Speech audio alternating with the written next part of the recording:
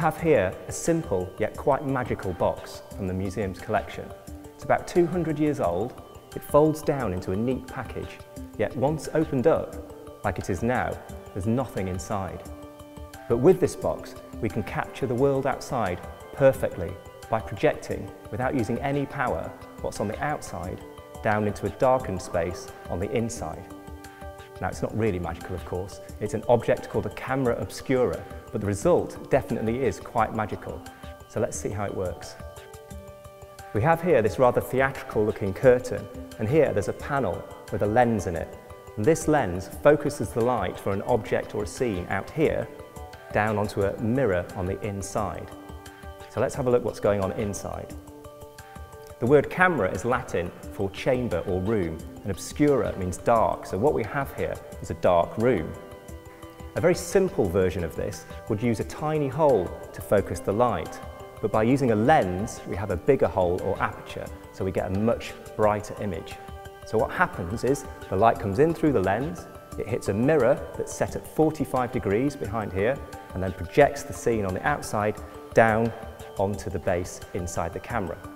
It's sharp, colourful, bright and live, rather like a little video feed of the world outside.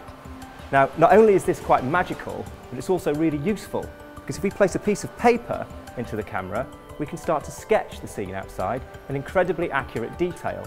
And later, this sketch might be turned into a painting that would capture beautifully the perspective of the scene in front of the camera.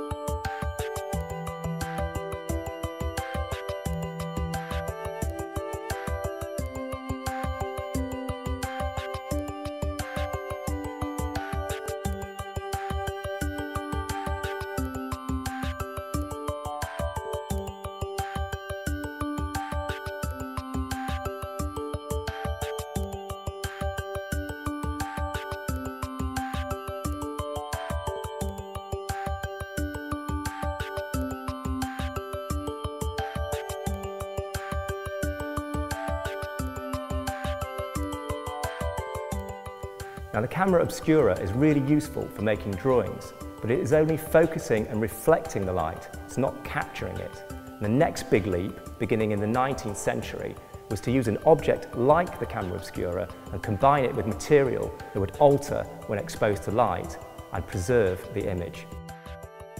This is the earliest known photograph, taken in 1826 or 1827 by Joseph Niepce. He used a Camera Obscura and put inside a chemically coated plate to capture the image. So the Camera Obscura really is a rather magical box after all. Using just a hole and some light, we have the basis for all photography, including, believe it or not, the camera in your phone.